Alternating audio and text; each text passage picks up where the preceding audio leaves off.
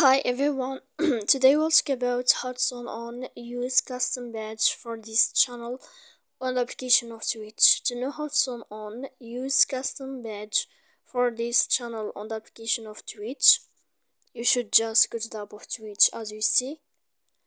After that, in this page, you will go to above to this window of create. When you'll find this page, you'll enter to stream manager. After that, in this page, we click in this sign. Here we'll enter to this window of identity like this. Then we'll find this sign and we click.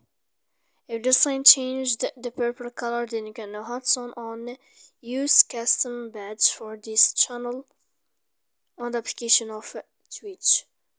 So please don't forget to support us by like and subscribe. See you next time in another video.